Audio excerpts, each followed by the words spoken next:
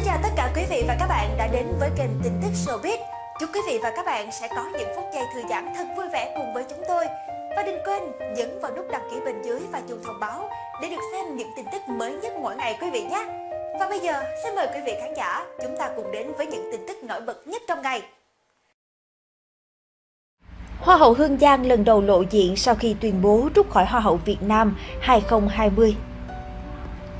Vào ngày 7 tháng 11, trước sức ép của phong trào tẩy chay, Hương Giang đã gửi đơn xin rút khỏi vị trí khách mời ở sự kiện Hoa hậu Việt Nam.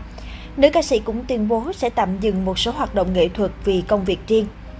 Vào sáng nay, chương trình Hoa hậu chuyển giới Việt Nam 2020 đã có buổi quay hình. Hương Giang vẫn xuất hiện như thường lệ. Giữa ồn ào bị tẩy chay vào sáng ngày 9 tháng 11, Hương Giang vẫn lên đồ đi quay hình chương trình Hoa hậu chuyển giới Việt Nam. Điều khiến khán giả tranh cãi nhất chính là việc trước đó vài ngày, cô còn tuyên bố về việc sức khỏe của mình không tốt, muốn dành thời gian nghỉ ngơi và tạm ngừng xuất hiện một thời gian. Một bình luận gây chú ý trên mạng xã hội như sau. Hương Giang khi tuyên bố sẽ xử lý anti-fan trước đó rằng Hương Giang nói được sẽ làm được, nhưng Giang ơi, cô nói nhiều thật đấy nhưng cô không làm được rồi đó.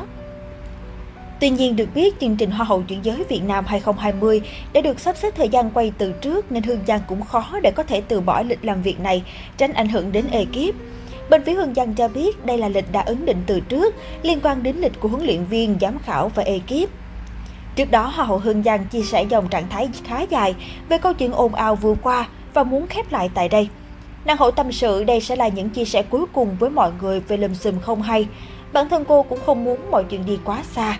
Dù cô chịu xuống nước nhưng làn sóng phản đối và tẩy chay Hương Giang vẫn đang tăng chứ không hề có dấu hiệu giảm. Chắc chắn đây sẽ là một bài học đắt giá cho Hương Giang và cả showbiz Việt về câu chuyện nghiêm túc nhận lỗi, nói được làm được khi có vấn đề xảy ra như thế này. Xin chân thành cảm ơn quý vị và các bạn đã quan tâm và theo dõi video. Hãy nhấn vào nút đăng ký bên dưới để theo dõi những video mới nhất được cập nhật mỗi ngày quý vị nhé.